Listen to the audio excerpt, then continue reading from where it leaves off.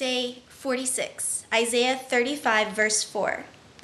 Say to those with fearful hearts, "Be strong, do not fear. Your God will come. He will come with vengeance.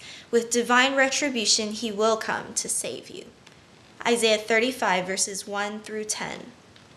The desert and the parched land will be glad. The wilderness will rejoice and blossom.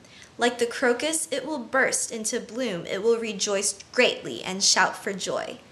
The glory of Lebanon will be given to it, the splendor of Carmel and Sharon. They will see the glory of the Lord, the splendor of our God. Strengthen the feeble hands, steady the knees that give way. Say to those with fearful hearts, "Be strong, do not fear.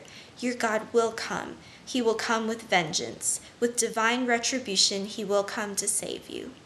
Then will the eyes of the blind be opened, and the ears of the deaf unstopped. Then will the lame leap like a deer, and the mute tongue shout for joy. Water will gush forth in the wilderness, and streams in the desert. The burning sand will become a pool, the thirsty ground bubbling springs. In the haunts where jackals once lay, grass and reeds and papyrus will grow.